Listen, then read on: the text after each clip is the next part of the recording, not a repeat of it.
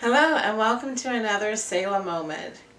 Thank you so much for joining us today, and I pray that this encourages and inspires you, as that is always our hope and our desire is to see you take just a few minutes out of your day just to be reminded of who God is in your life, what He has done for you, and what He continues to do for us all. Amen.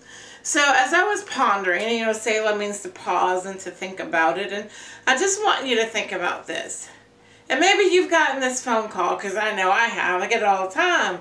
Like, hey, have you heard? Do you know what's going on? You know what the news said? Oh, so-and-so said that so-and-so. It's like everybody talking about everything that's going on, right? Like it's an epidemic.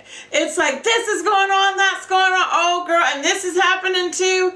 It's like we are spreading every news. But the good news, the gospel.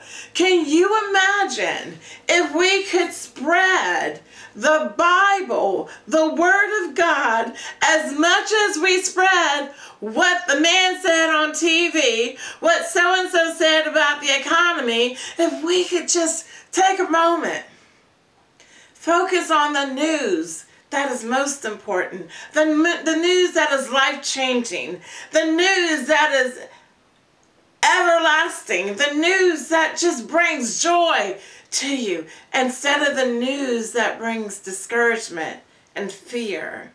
You know that God is not the author of confusion. That's who the enemy is. He's the author of confusion. He wants to make you afraid and fearful of every day that you live, making you think that God don't care about you and He's not on the throne. But I'm telling you, if you would get into the good news, the Word of God, and hear and read all those things that the Lord says, those things that will bring joy and encouragement and make you not fearful. Because if you read in the Word of God, it says, perfect love casts out all fear.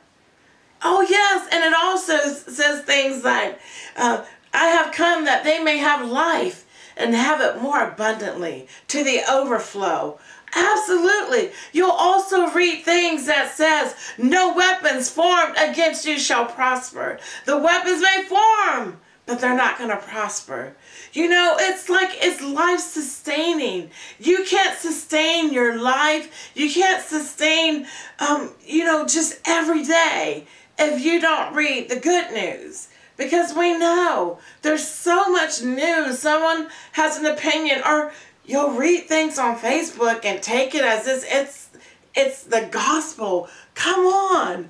The gospel has never changed. The Word of God has been the same forever.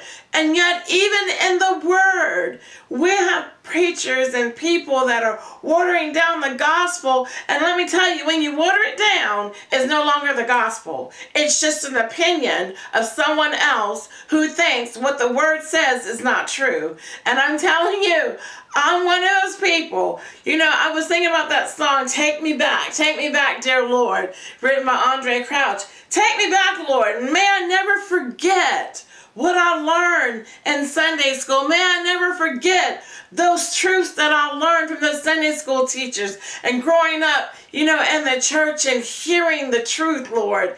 And when I hear something that is opposite of the truth, I cringe, because sometimes it comes out of mouths of people that you at least expect. So I would tell you and encourage you this: instead of taking all the news that someone is calling and trying to share with you and trying to tell you and give you their opinions, get into the Word and be encouraged.